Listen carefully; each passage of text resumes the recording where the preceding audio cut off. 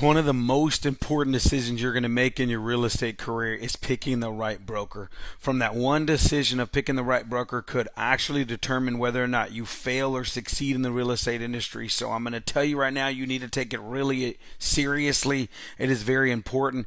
I'm going to walk you through some things. First, it's about mentality. Like, you got to ask yourself things about you. And then it's about step by step the things you should be doing to make sure you pick the right broker for you. Okay, so first off, I got my notes right here. You have to understand where you are at in life, right? So, are you starting off like most people do? Like, are you a part-time person? Are you thinking about leaving a steady paycheck? Like, you really have to figure out who you are. Are you the mom or the dad that has to pick up the kids and drop off the kids, so your schedule is a little bit limited? Do you have a full-time job and you're part-time in real estate? Do you have a really good steady paycheck?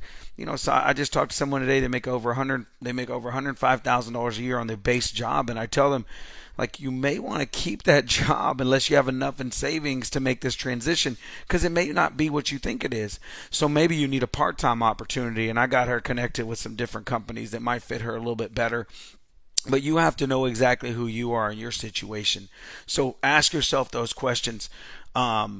Is your schedule restricting? What is your job looking like? Do you want to jump in? Do you not need the stability? Are you okay with just jumping in and making it full time? So ask yourself those questions, who you are. So define that. Define that, write it down. The other thing is, what are you looking for in business? So I find that there's different types of people. There's sometimes people come to me and they say, I'm just looking to make some side change. This is just to pay for some vacations here and there. This is a hobby because the kids are at school now, stuff like that. I also hear people, this is the most common one actually, people say, I just want to be comfortable. And I'm telling you, right, it's the most common thing I hear. And the most common thing I hear when I ask, I say, so comfortable, what does that mean? Most people say, oh, I just want to make over $100,000 a year. And I'm like, fantastic, that's awesome. And then what I usually do is I walk them through an exercise, like really understanding what comfortable means for them. So I ask them questions about, okay, great, let's define comfort. What do you want out of comfort? And we get deep into, do you want a lake house? Would you like to have a boat? Are you sending a kid to college? Are you paying for a kid's vehicle? Do you have elderly parents that you're going to need to be taking care of in the near future? All kinds of things. So we go down a battery of questions and we define what comfort looks like to them.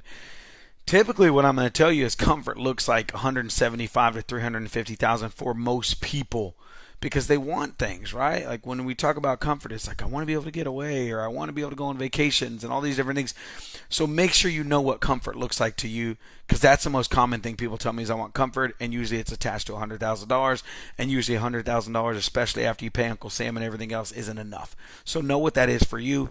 Other people come at me and say, I'm looking to build an empire, right? I want to amass a fortune. I want to build an empire. I want to leave a legacy. I want a portfolio of real estate investment properties. That's another type of person too. So you have to determine which type of the person you are, like really get to know yourself, ask those questions. Because if you don't have a definite answer of who you are, you're going to have a really tough time lining up with a broker, because you don't know who the heck you are.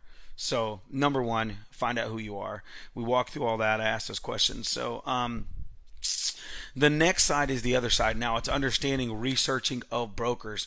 Now this is where we get into it. This is where I need you to take this very seriously. So there's so many different options, right? You have options that there are some brokers who say, we're going to take 150 a transaction and we don't give you nothing. Like, don't ask for nothing. We won't give you nothing. We don't care. There's no training. You're on your own. Figure it out. You have other brokerages that promise you leads, and it may sound amazing. Oh, great, leads. Great. When they give you tons of leads, now you're dependent on their business model and you're dependent on those leads. And it may be difficult for you to wean yourself off of that and build your own business because you're so used to their leads. And what happens if that broker gets out of the business? Or what happens when that broker loses license or decides to quit or join something else, and now you're like, I have to follow this dude. I don't know what's going on, or this lady. There's other brokerages that partner and grow your business alongside of you if you want to build a big business.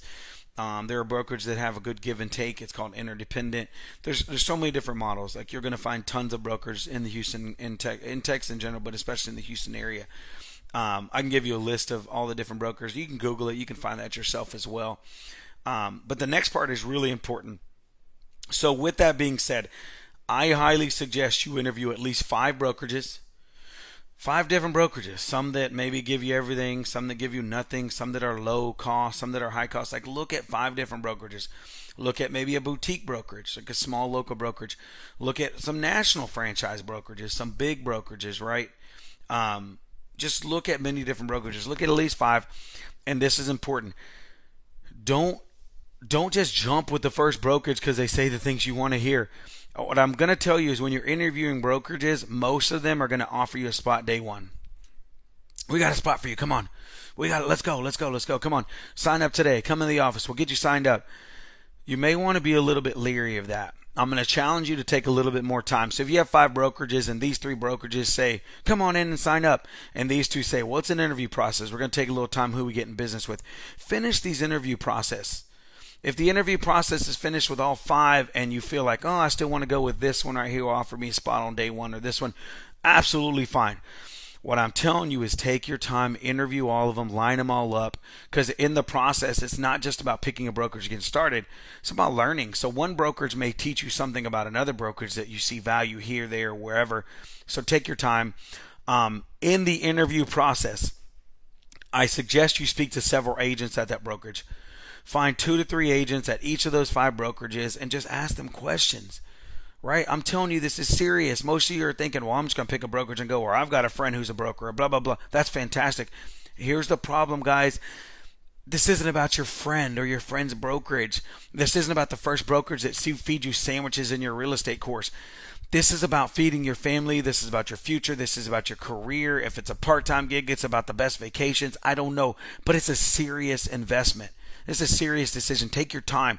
So here's some of the questions I come up with. So when you talk to the people that are at the brokerage, some questions you can ask is what they told you it would be actually what it is? Are there any things I need to know that you wish you have known before joining this brokerage? How many transactions have you closed? Of those transactions, do you attribute your success to anything you learned or received from the broker or company? What brokerage did you interview with besides this one? How did you come to choose this brokerage over the others, and why? Right? Important questions. Then you start to ask yourself, these type of people that I want to be around with for the next 5 years? That's a solid question. Do I want to be around these type of people for the next 5 years? Is this environment the environment that can help me make me into the person and real estate agent that I want to be? How many agents in this office are achieving success levels that I wish to accomplish? How accessible are those agents to me, and how open are they to share with me? That's a big one. What resources are there where I can use them to grow on my own as I grow my business? Like, are there videos? Are there coaching? Are there courses? Are there group coaching? Are there classes like all the time that you can learn from? Are the agents teaching classes, mentoring? Are the agents that are teaching the classes and mentoring, are they successful? Or so the agents that are in the thick of the business that can teach you things right now? What we're learning right now in this market is different than the market I got in 05. It was different than the market I got in 2 or 3 years ago. We are in a totally new market. If you're getting taught classes by someone who isn't in the thick of it and in the mud in the trenches right now, you may be getting a bad education. It may be hurting you. So ask these questions. You need to learn those things. So overall, those are things I can help you with as far as picking the best broker for you. I hope this helps. I hope you make the right decision for you and your family. I hope you take it seriously and interview 5 companies and go all the way through the process and ask all these questions like I told you to. It is serious. Take your time. Joining that right company could change your life. It could turn your business into everything you want it to be. It could give your family financial freedom. Like, it's amazing. So take it seriously. If you have any questions, need any help, if you want a list of brokerages, or you want just a little bit more breakdown on basically what I know about some of these brokerages, holler at me. I can help you. I'll completely be non-biased. I just want you to make the best decision for you and your family. It's important. I know when I just joined a buddy, and it took me about 6 years to find my way in this business. It was really tough. Again, my name is Ozzy Ramirez. I'm with Agents Empowering Agents. I run a team here out of Houston, Texas called the AskOzzy.com real estate team. I'm with EXP Realty, and I just love helping people. So any way I can help you to grow, please let me know. I'm here for you. I hope to hear from you guys. Go to our Agents Empowering Agents Facebook page and watch all the videos and learn as much as you can. It's all free. There's no registration. There's no nothing. Go to the YouTube channel and watch the videos as well. Instagram, like I said, we still need to work on that a little bit, but follow our Instagram as well. Have an amazing day. Bless you guys. Go and get it. Bye-bye.